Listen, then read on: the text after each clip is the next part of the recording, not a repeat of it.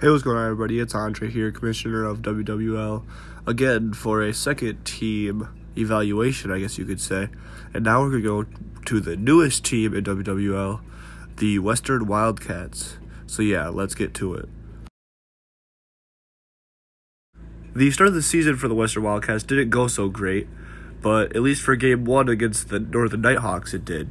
In Game 1, they threw a no-hitter, Ira Coppernall, his first no-hitter and the first no-hitter in WWL history. I mean, it was a 8-strikeout no-hitter, a 10-4 win, and that was a good way to start off the season for this franchise. But then in games 2 and 3, it didn't go so well. Gavin Marabelli couldn't really pitch very well, and Ira Coppernall, he could hit, but in Game 3, he kind of struggled, so yeah. And here we are in Series 2 as the Wildcats are taking on the Eastern Eagles, who are 3-3 at that point. And in Game 1, the Wildcats looked phenomenal. Ira pitched great, gave up 1 home run to Keegan, but that was about it. And the bats were going, had 4 home runs in the game, I'm pretty sure. And it all looked like it was going good until game number 2. Then Isaiah came in to pitch, and the pitching was not great. I will get to him again in the next series, but the bats also weren't going good. In the first and third, they were almost nothing. In the second was when they pushed through, I'm pretty sure, 7 of their 9 runs of that game. And it looked great in that second game, but they just could not pull through as they lost. And then in game number 3, it was a really close game, a 3-2 loss.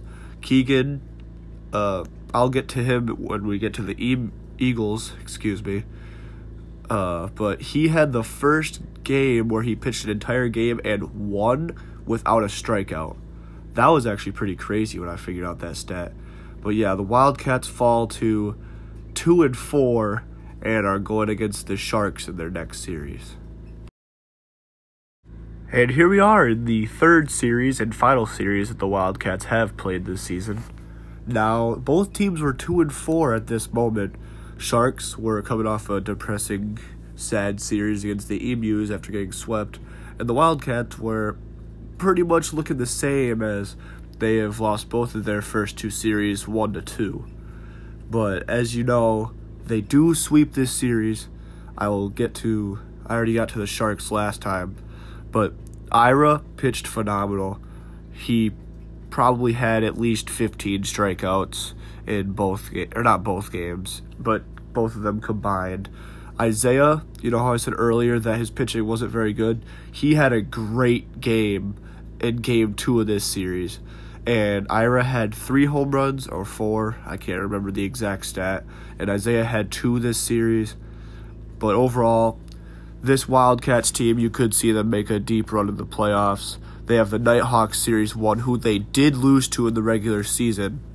But in my opinion, Ira, Gavin, and Isaiah, plus other players, if they do show up, I feel like they could make a deep run, if not a World Series run.